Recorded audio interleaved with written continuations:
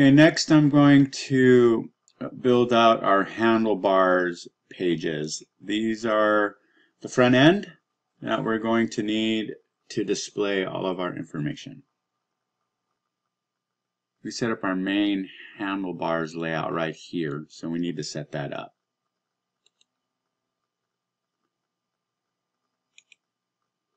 Let's go new file. And I'm going to put my footer and my nav in a partials folder.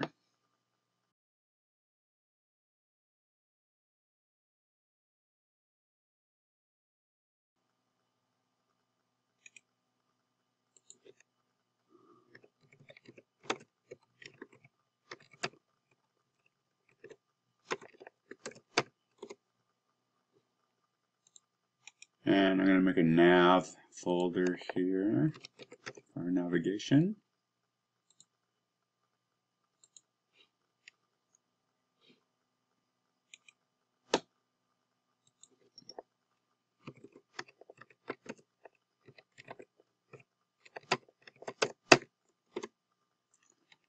Okay. And now in the root of the views folder,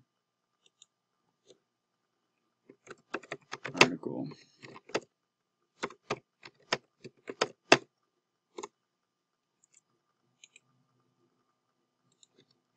And comments, our index actually.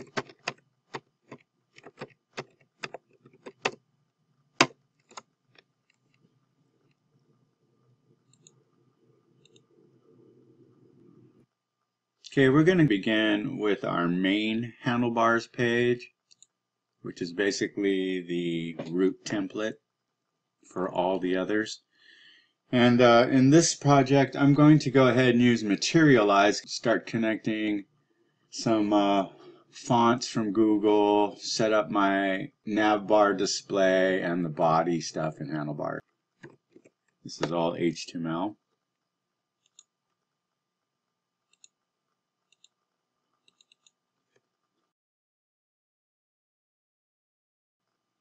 In the body, let's go ahead and set up some handlebars here.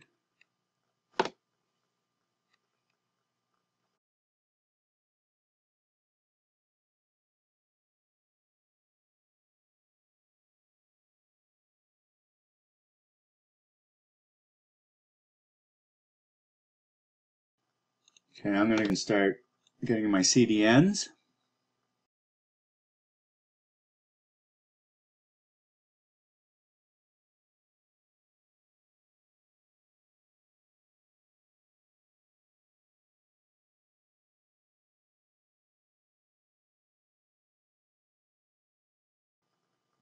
Okay, I'm going to go ahead and get some scripts that I need as well.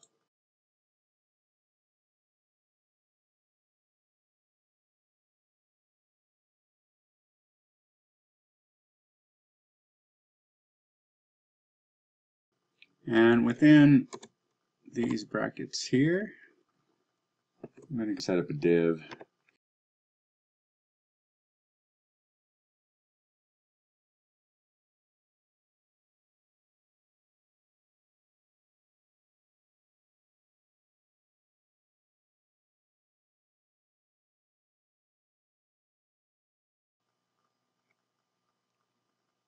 Okay, I believe this file is ready and raring to go.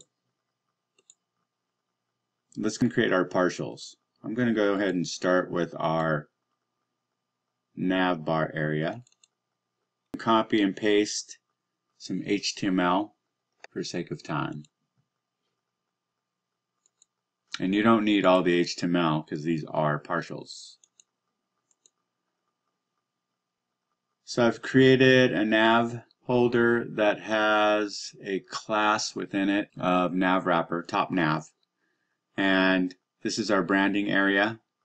And it also has our path for the scraping in our route that we'll be using. And also a little advertisement. So let's go ahead and save that. Next we're going to do our footer. Select it from here so you can see it. And this is our footer code for our partial. Save that. I'm going to save all.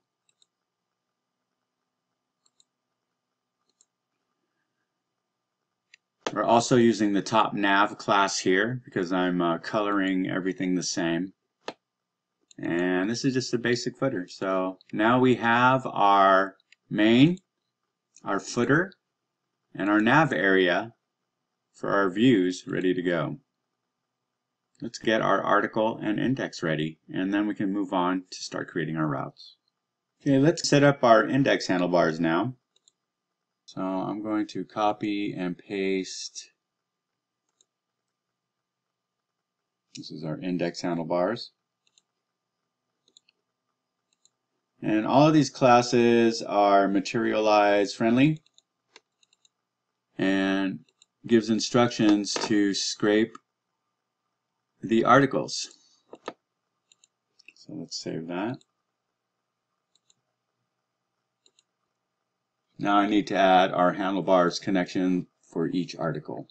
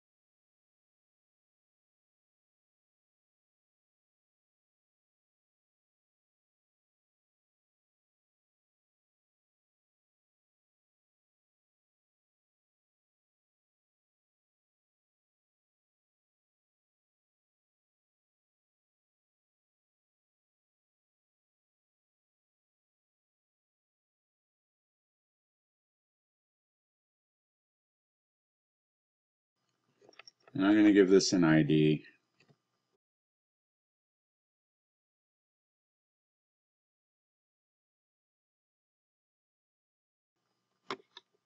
That will equal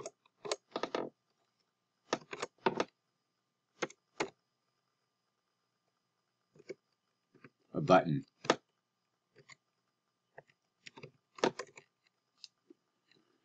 Let's save that. Index is ready. All right, the last of the handlebars to make is the articles handlebars. So we have our main, our partials of footer and nav bar, and we have our index. So now we need our drill down, which is from the index. When a person wants to look at an article, we need to populate the article handlebars with that particular article information and add an area for the user to leave a comment.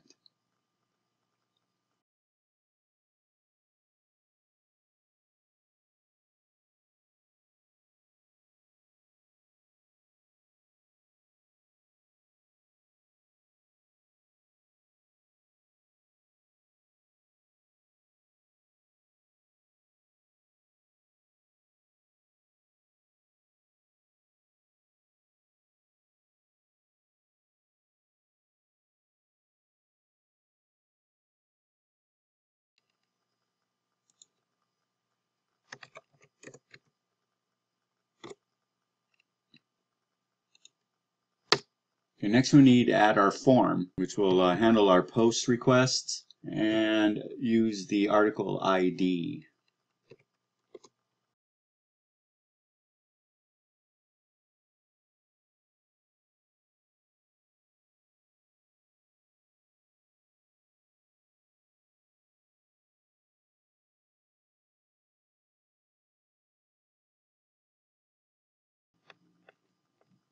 And I'm going to copy and paste some input fields that I've already prepared.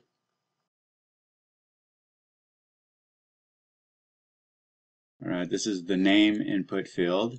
Next is the comment.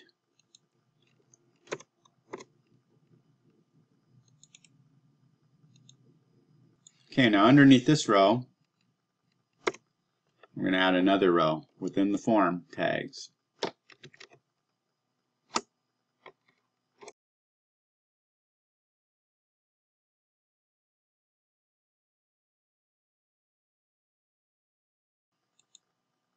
With the class of input field, and it's a submit button, which will activate the form.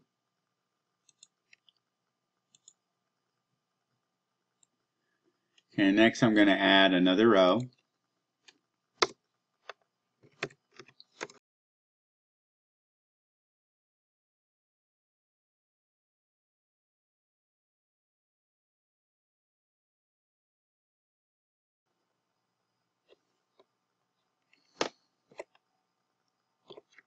And we're going to put our content within this 8-space column here.